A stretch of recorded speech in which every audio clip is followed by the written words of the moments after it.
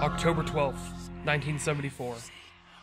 The season has begun to change to fall, but the weather outside is still rather pleasant, at least here in Palo Alto, California. The previous night, a Saturday, had been a bit brisk, but it was still rather nice. It was the perfect kind of evening to go on a late-night stroll throughout town, perhaps with a loved one.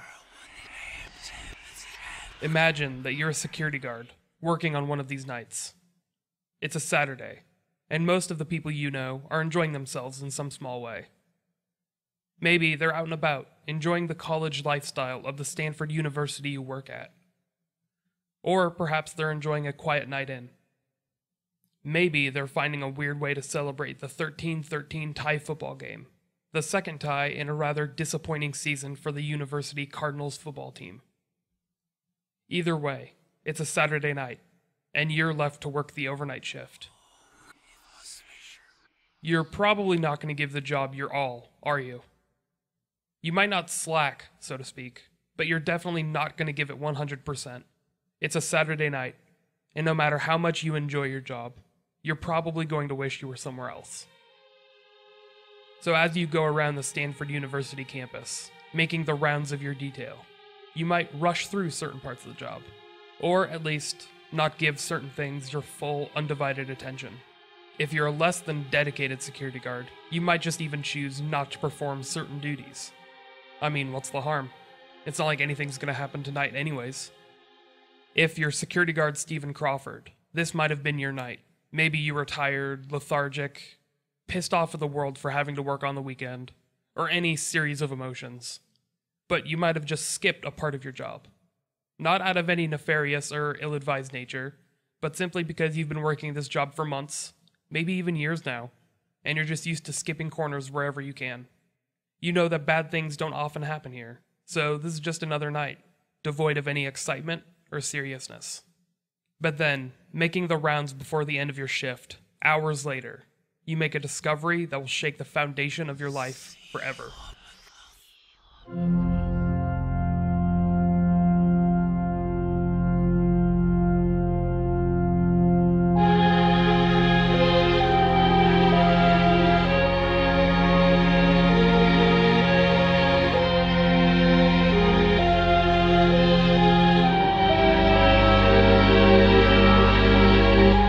Welcome to the Unresolved Podcast, a podcast all about stories that have no clear-cut ending.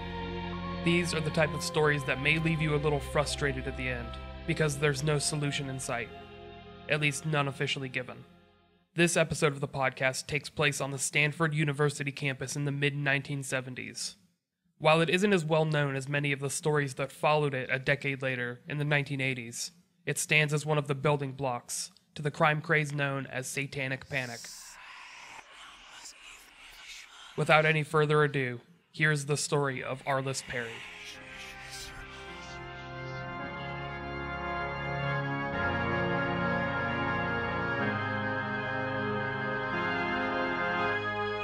Bruce Perry and Arlis Dykema were both natives of Bismarck, North Dakota.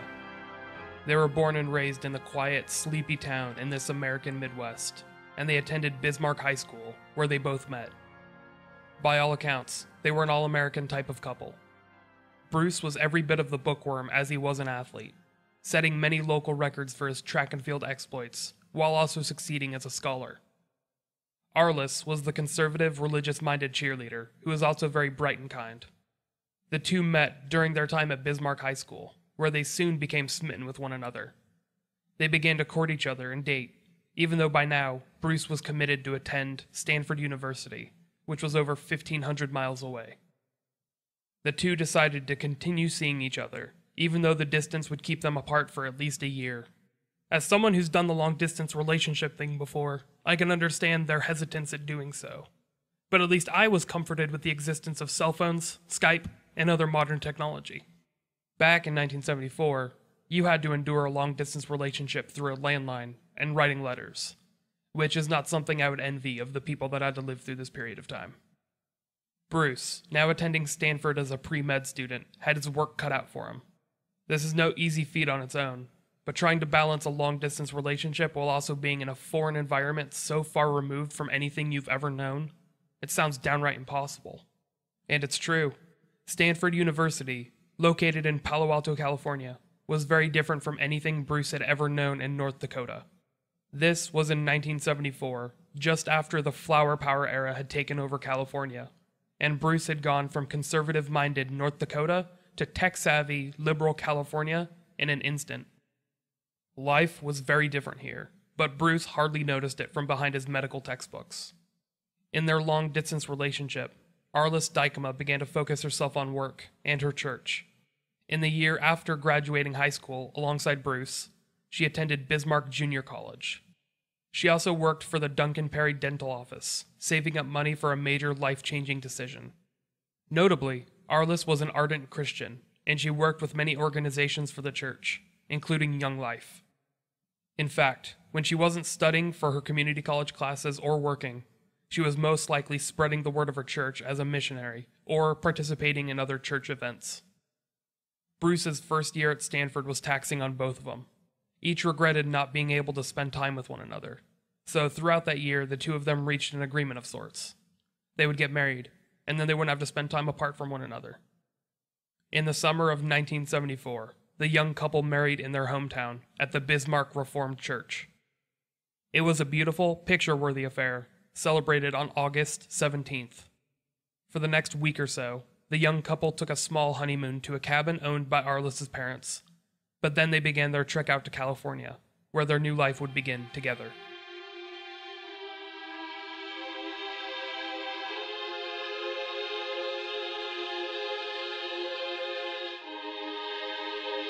Now that they were married, Bruce and Arlis Perry moved into an apartment in Quillen Hall, a residence reserved for married couples at Stanford. It wasn't anything special, but the couple began to make it into a small home for themselves. Just weeks after their wedding, Bruce was back at his pre-med workload, spending most of his waking hours in class, studying, or preparing for some upcoming test. Arlis tried to busy herself by becoming a homemaker, but she soon landed a job as a receptionist for a nearby Palo Alto law firm. Throughout much of her spare time, Arlis would go for walks or jogs around the Stanford campus. She eventually found the Stanford Memorial Church, which was as huge and as grand as anything she had ever seen. She became a frequent visitor to this church, which is very understandable. If you look up pictures of this church online, you might be in awe. It's pretty beautiful. One of the only drawbacks to the recent move was Arlis Perry's supposed loneliness. She recounted in letters and phone calls to family and friends back in Bismarck that she felt incredibly lonely here in Palo Alto. "Friends are hard to find here," she wrote to a friend in North Dakota. "Many times I've been tempted to go knock on doors asking if anybody needs a friend. But I guess we just have to appreciate each other and trust the Lord for new friends too." Arlis would also write to her friends how excited she was to enjoy the California weather, and how life was beginning to fall into place when she got the job at the law firm. Things were starting to look up for this young couple, but fate, as always, works in mysterious ways. Something was afoot, and would unfold just weeks after their wedding. On the night of October 12th, things were relatively normal on the Stanford campus. The football team, which had enjoyed a huge upswing in popularity over the past few seasons, had been having a less than stellar season. But it had just tied its second game of the season against rivals UCLA. Many students were out and about, some of them partying, as college students are wont to do, but things were relatively quiet. It was a soothing night, as summer made way for fall, so it wasn't unusual that Arlis decided to go for a walk. According to Bruce, this was a relatively normal activity for her, but on this night, Bruce decided to join her. He set down his medical textbooks for a short while, and accompanied her out into the night air. The two walked for a short while, aiming for a mailbox in the distance. Arlis had a bunch of letters to deliver to her friends and family in North Dakota, even though the post wouldn't be picking them up until Monday morning. But Bruce figured that this would be a good jaunt for the two to spend time on, and things were going fine for a while. Eventually, a fork in the couple's conversation led to a small bickering match. It's hard to realize how this came to light, but the couple began to argue about which one of the two was responsible for putting air into the couple's vehicle's tires. A silly argument, to be sure, but I think each of us can empathize. I remember some ridiculous argument with my own wife that started with the subject of whose shampoo is being used, so I get how these weird arguments can start. At the tail end of this small argument, taking place on the Stanford campus just before midnight, Arlis requested for her husband to give her some alone time. They were nearby the Stanford Memorial Church, a place she frequented on her own and with Bruce, and Bruce was more than willing to let the two find cooler heads on their own. He headed back to the couple's apartment at Quillen Hall, roughly half a mile away, while Arlis went inside the church to pray. When Arlis went into the church, there were two people inside that noticed her entrance. She sat up at the front of the church, on the left-hand side, and knelt down to pray. The two silent worshippers, sitting at the back of the church, took note of her presence before they themselves left, just moments later. As the two young worshippers were leaving, they noticed a young man entering the church. He couldn't have been more than 25 years old, with parted, sandy blonde hair and a medium build. The witnesses only remember him as looking youthful and wearing a short-sleeved blue shirt. While Bruce returned home and began mentally preparing for his argument with Arlis to continue in just a little bit, something else was unfolding, something dark and terrifying.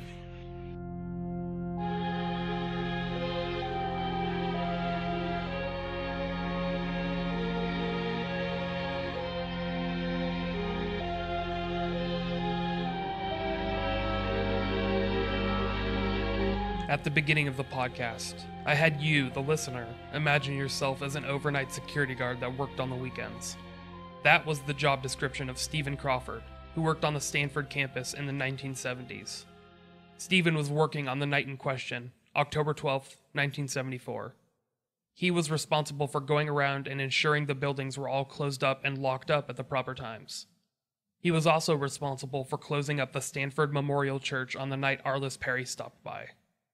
The church closed at midnight, which is just minutes after Arlis was last seen by the two eyewitnesses.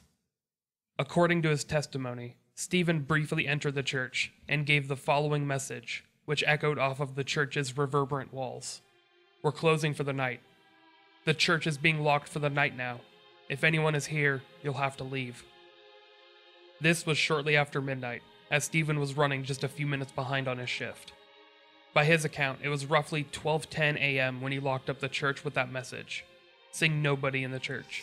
Not Arlis, not the later eyewitnesses, nor the sandy-haired gentleman seen entering the church just minutes beforehand. According to Stephen, he then locked up the church, leaving whatever secrets were unfolding to themselves. Bruce Perry was waiting alone at their apartment for a short while, waiting for his young, petite wife to return home after a few minutes alone at the church. They only lived half a mile away, which isn't too far, and by 12:15, fear began to linger at the back of Bruce's mind. According to him, he left the apartment and began to head up to the church. Hoping to encounter Arlis along the way, Bruce was surprised to make it all the way up to the Memorial Church and find the doors closed, locked, and the lights turned off. He traveled to a side door and even to the back of the church, finding nothing of note and no doors or windows open. Bruce then began to comb the campus, looking for any sign of Arlis. It wasn't like she had any friends or family to call or visit, since she had only been in California for a matter of weeks. She constantly reminded Bruce that she knew no one in the area. Also, with her rather conservative nature, the odds of her stumbling upon a party were slim to none. So he decided to look around, double-checking their route home and hoping to run into her on the way there. Or, God willing, find her already back at their cozy apartment.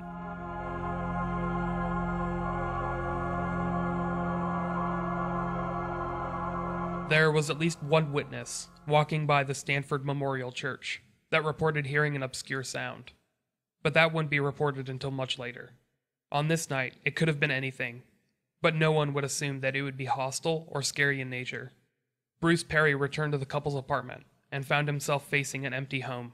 He began to resign himself to the hopes that Arlis was just upset and decided to go on an extended walk, or perhaps she somehow fell asleep inside the church and would be returning home any minute now. At around 2 o'clock in the morning, security guard Stephen Crawford was making another round around the Stanford campus.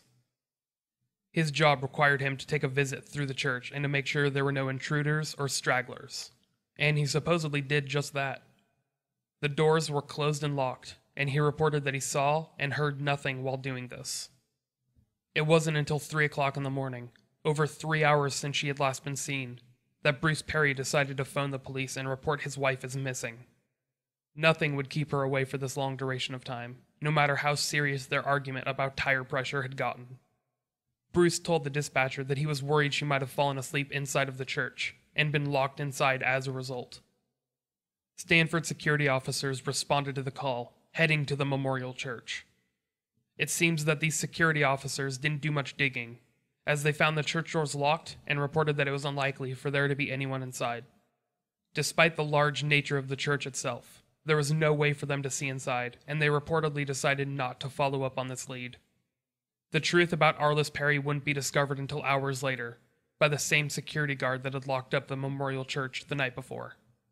And unfortunately, what he found was the thing of nightmares.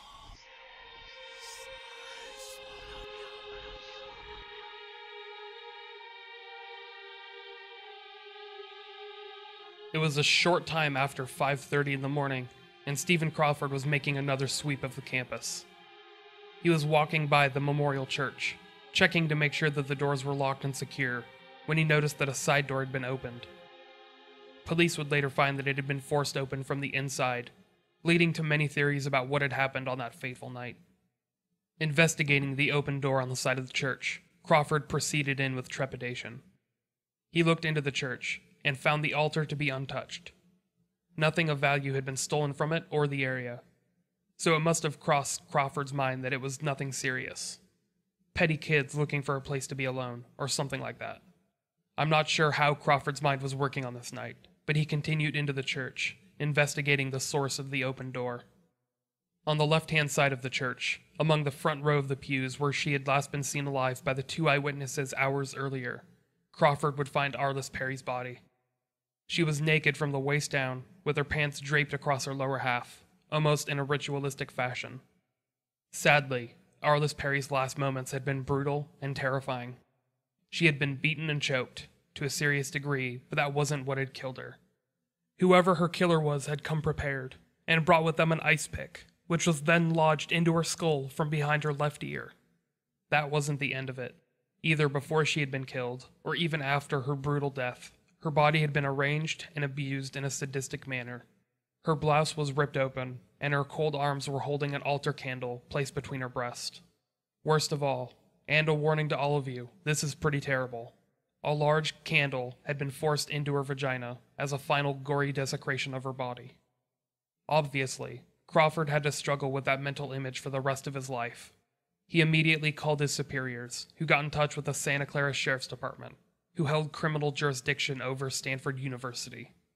Before long, police officers and detectives were on the scene, and the planned Sunday Mass was moved to the back area of the church, where Reverend Robert Hamilton Kelly's service took on a much darker tone.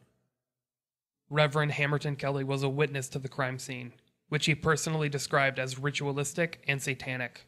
He wanted to continue with his Sunday Mass because, in his words, he wasn't going to let evil triumph. Now that the fate of Arlis Perry was known, it was time to find her killer, or killers. And that began by delivering the horrifying news to her now suspicious husband, Bruce.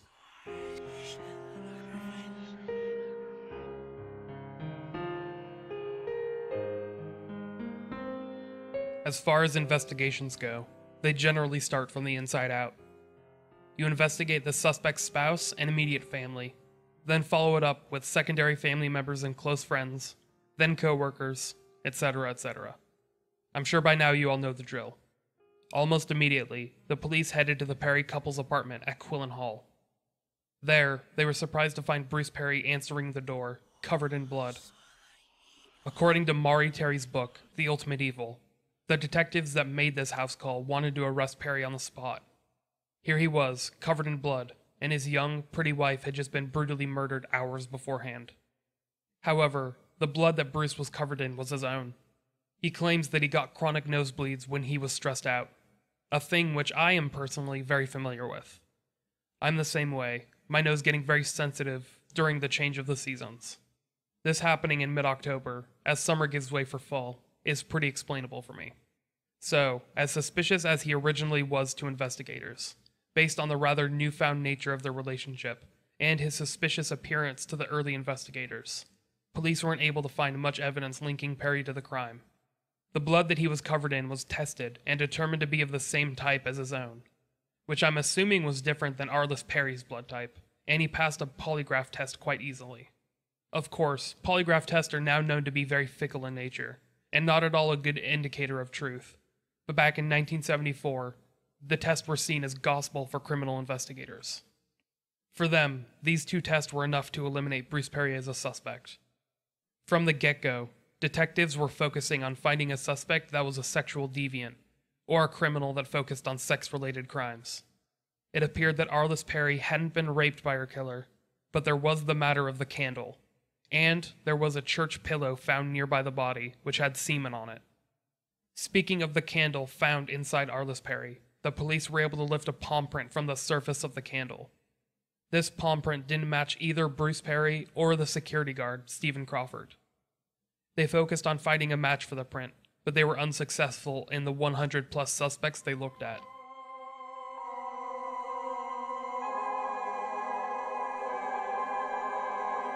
The investigation had a rough go of it early on, but it wouldn't get any easier. Police began to determine that Arlis had been murdered at roughly midnight, meaning that Stephen Crawford, the Stanford security guard, had likely not swept through the memorial church after 2 a.m. like he said he had. If he had done a search of the church at this time, then it implied that Arlis was still alive and being kept hidden by her attacker, at least in some way. This would bring about a very dark theory. It's possible that whoever had murdered Arlis Perry had done so deliberately and slowly. She might have heard Stephen Crawford's pacing of the church, his rushed checking of the outer doors, and she might have even heard her own husband's pleas for his wife to come out shortly after midnight. Police would determine that the side door, which Stephen Crawford found ajar, had been forced open from the inside. This would imply that if the police and Stephen Crawford had checked this door on separate occasions before 3 o'clock in the morning, then whoever had been inside had been in there for hours, alone with Arlis Perry. It's very likely that this killer was inside the church until the Stanford security officers arrived after Bruce Perry's panicked 3 a.m. 911 call. Then they decided to get out while they still could. Either way, it's likely that Arlis Perry's death was not only brutal, but she had to endure much before she met her eventual fate. Seeing as Arlis didn't know anyone in the surrounding area other than her husband, the question began to be asked. Who would do such a horrendous, violent thing to a complete stranger inside of a church?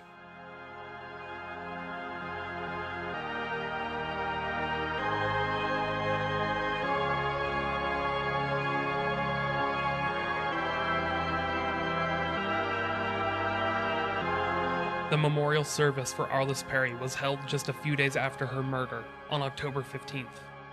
Morbidly, it took place at the Stanford Memorial Church, where she had been found dead just 2 days beforehand. Bruce Perry was joined by his father and other family members at the front rows of the church, just feet away from where Arlis's body had been found. Sadly, there was nobody there that truly knew Arlis other than Bruce. She hadn't been in California long enough to make any friends, but they would hold a separate ceremony for her back in Bismarck. But before her funeral would take place in North Dakota, something interesting happened at her memorial service in the Stanford church.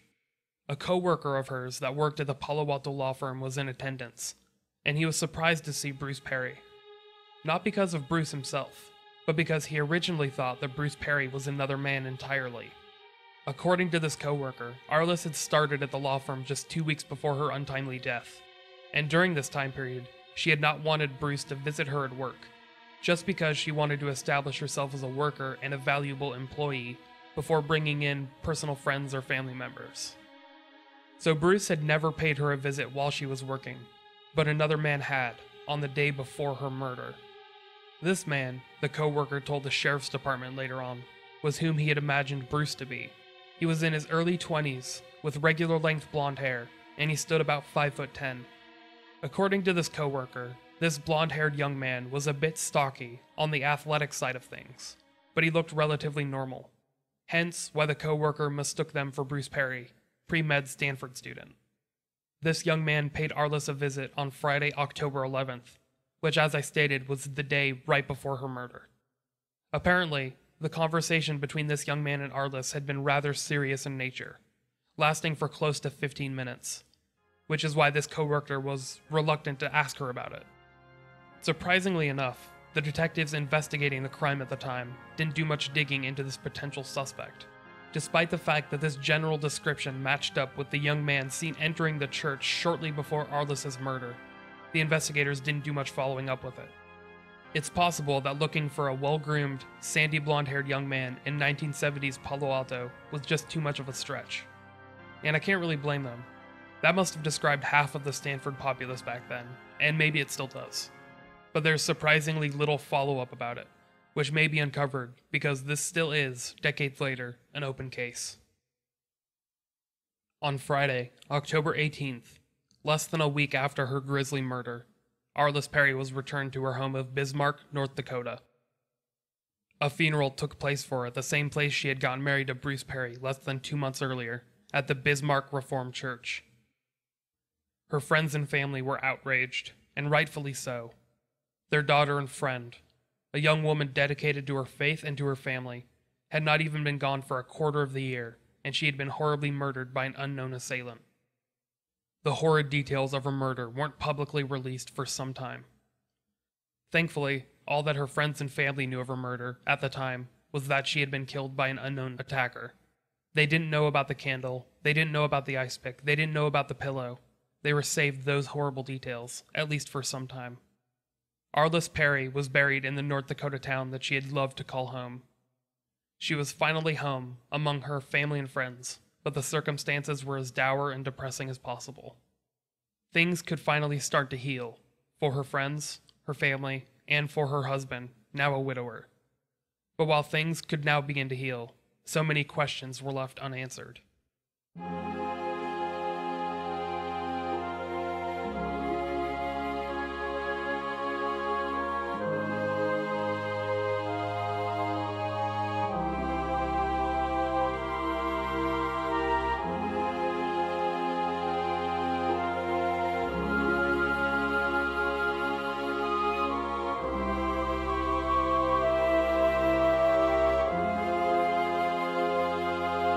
At around Halloween, less than 2 weeks after Arlis had been laid to rest, a temporary grave marker at her burial site was stolen. This was seen as cold and heartless by those close to her, but also suspicious by those critical of the investigation. To these critics, this was a telltale clue that her killer, or killers, resided in Bismarck itself.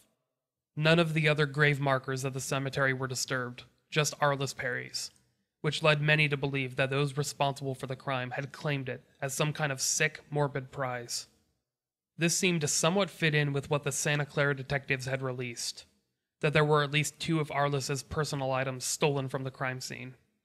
Perhaps the killer had come back for another, a trophy of their dastardly sick act. But of course, this theory leads to something rather far-fetched. If the killer was from Bismarck, would they really have stalked Arlis all the way to the California coast in an effort to get at her? Such a thing would not only be a surmountable task, but a costly and a noticeable one.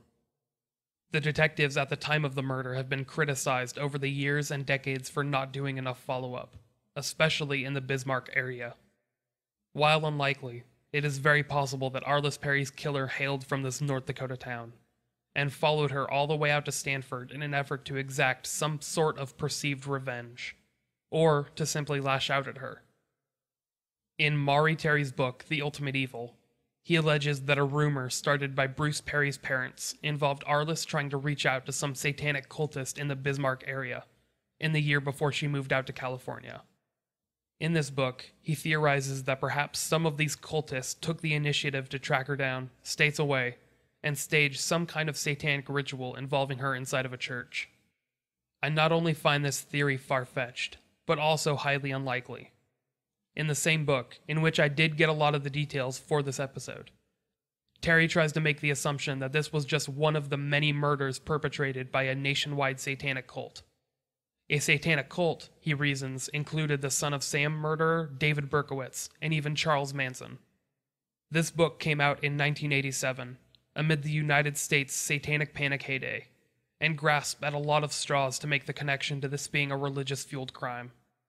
While one finds it hard to ignore the religious imagery of the crime, especially when it comes to the location of the murder and the state of which Arlis Perry's body was found, it's hard to connect the dots to this being part of a nationwide conspiracy theory involving human sacrifice. David Berkowitz himself was the one who jump-started these rumors back in 1979, when he sent a book about witchcraft to North Dakota officials, with a handwritten side note on the side which read, Arlis Perry, hunted, stalked, and slain, followed to California, Stanford University. If you're not familiar with David Berkowitz or the Son of Sam slayings, they were a rash of murders that took place in New York City in 1976 and 1977, ultimately killing 6 and wounding 7 others. I won't go into full detail on them, but David Berkowitz was eventually arrested and admitted to the crimes, claiming that he had been given orders from his neighbor's dog to commit the murders. He was found to be mentally competent enough to stand trial, and was sentenced to serve 6 life sentences in prison for the crimes. During this time, he wrote many inflammatory letters to police and other authorities, and he seemed to enjoy the near celebrity status he obtained by doing so.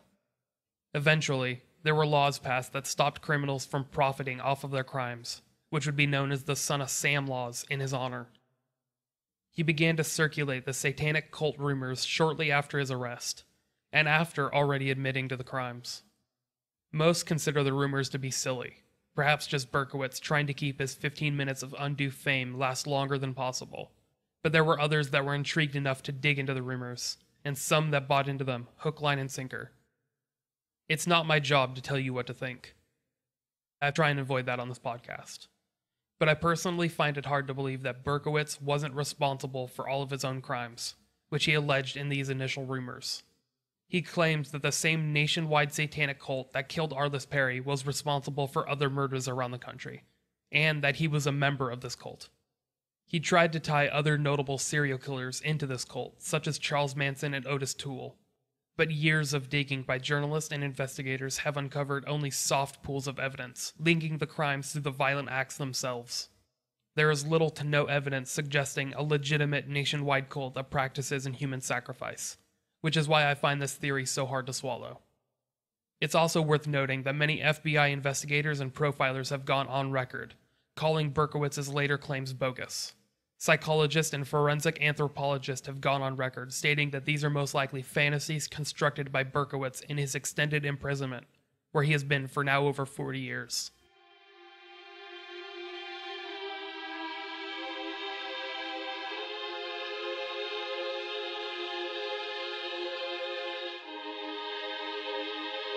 Now going on 42 years, the murder of Arlis Perry is still an open case. Her murderer has never been found, and her family has had no sense of justice. I guess I would like to see it solved, said Arlis Perry's mother, Jean Dykema. But there's somebody greater than us that's going to punish that person.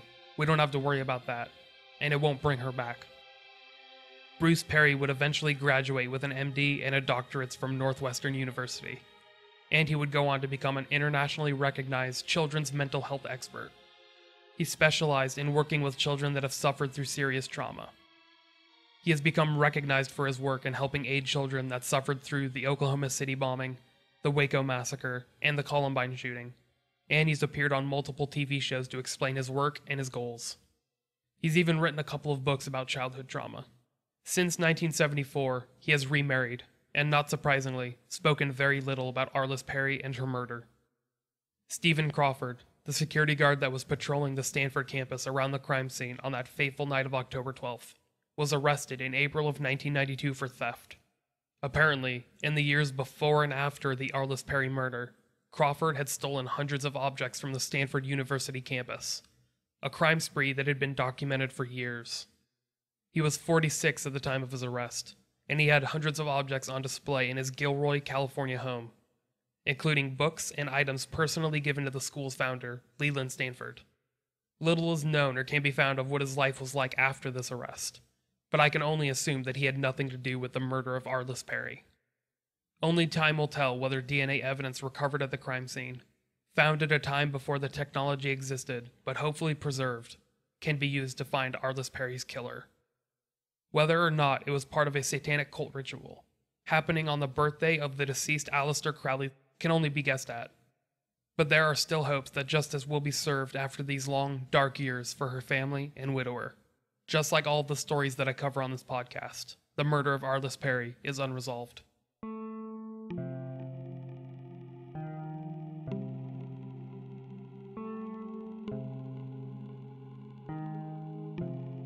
Well, despite the subject matter, I certainly hope you've enjoyed this episode of the podcast.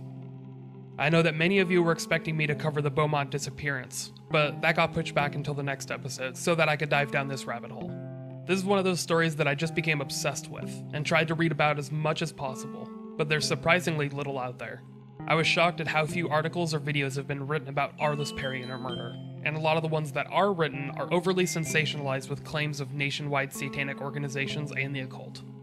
They often read like fiction. But anyhow, this was a really interesting story to look into, and I hope that all of you thought so as well. If you've been following me on social media, you'll know that things have just been a bit hectic and busy for me recently, on a personal level. So that's why the podcasts have been so few and far in between. I still have my goal of 25 episodes for 2016. It just might have to wait until early May or so for me to get really cooking on them. We just all need to make it there, and I'll have plenty of time to podcast and look at weird, unusual, creepy stories for our collective entertainment. Just gotta be patient until then. If you would like to follow me and the podcast on social media, you could do so in a variety of ways. You could find the podcast on Facebook, just search for the Unresolved Podcast, or on Twitter at UnresolvedP. You could even send in an email at theunresolvedpodcast@gmail.com, or call in and text the podcast phone line at 831-200-3550. If you would like to follow along with the podcast via a transcript, you could do so at theunresolvedpodcast.com. As always, the website is a work in progress, but come early May, I plan to give it a fresh coat of paint. Finally. There, you'll also find links to research and audio used throughout the episode posted at the bottom of each page. Also, I'm not going to beg for handouts and annoy you with all the unpleasantries, but I did start a PayPal account for the podcast. If you could donate, then that would be spectacular. If not, then no biggie, and I hope you still at least enjoy the podcast. Just know that every dollar given will help me upgrade my equipment and allow me to spend more time on the podcast, which is something I love to do. You could find that at paypal.me/theunresolvedpodcast. I'll also be starting a Patreon account sometime soon, which will allow you to get extra, little mini-sodes and stuff like that. As always, I need to give a huge shout out and thank you to Tyson Nordgren, who's been helping me out with the production for the podcast. He's done wonders for the mixing of the last few episodes, and he's also written the music played throughout the past few episodes. He's done a stellar job thus far, and I can't think of enough. I know I'm blabbing at this point, but I just want to give a quick thank you to everyone who's listened to the podcast this far. I know the ends of the episode read like an Academy Award thank you speech, but I do want to thank everyone that's listened and supported the podcast. I also want to thank your patience, but I promise that patience will be worth it in the very near future. So that's it for episode 9. Next time I will be covering the Beaumont disappearance, and I would love to hear your thoughts about it. If you have any, give me a call, leave a voicemail, and we'll try and make episode 10 of the podcast a huge one. Again, that number, 831-200-3550. Until next time, stay safe everyone. Talk to you later.